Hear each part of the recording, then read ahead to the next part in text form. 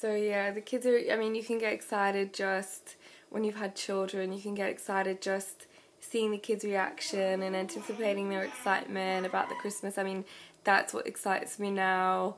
I still love the Santa idea. I still love, like, my mom still gives us a stocking with little bits in it in the morning. Like, if she didn't do that, I'd be absolutely shattered. I would be so upset, like, saddened by that. So she does it every year.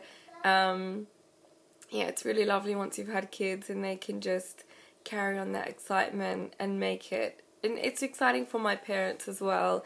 They're getting older now, and they can just, you know, they just love getting the things ready for the kids for Christmas and thinking about what to get them and what we're going to do, and that's really lovely. So, yeah.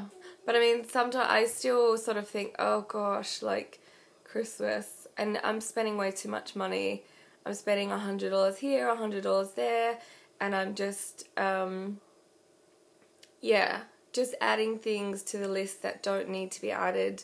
I'm sure I'm not the only one that just has gone, yeah, I'll buy this. And I've even gone to the toy shop, which is really bad, this is really bad, bought like $80 worth of stuff and then given half of it to my kids that day anyway. I mean, I do things like that. I'm like, yeah, I've got this and I'll just keep it till after Christmas.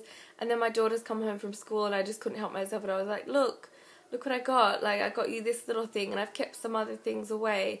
But I think I've given more to her than I have to my son. You know, like in little bits and pieces that should have been for Christmas, and now, yeah, I don't know, but I wish Christmas lasted longer. I wish the day could go on for longer, but it just seems like everyone just gets really tired because it's so hot here. It doesn't last. Like, I wish we had that cold, you know, the lead up, like the Christmas Eve and the, you know, the next day everyone's all warm having turkey or whatever. Like, we're just sweating it out. My parents are eating prawns, which, vomit, I hate them, but you know, or oysters or something like that, and they love it, and I'm just like, oh, that stinks. And then I'm having chicken while they're having pork or something like that, and or a big ham, and I'm just thinking, it's really gross when you think about the hams. I mean, we've got hams everywhere in this country and all other countries where they're celebrating Christmas around the time now, and it's a leg of a pig. Like, it's just a serious leg of a pig. You don't see any animal like that. It really grosses me out. My dad just has it in the fridge wrapped in like material, like a Hessian-y sort of thing, and he just cuts off big slabs of ham and gnaws into them and says how yummy it is, and I'm just like, it's like eating, ew. Some things really gross me out about Christmas.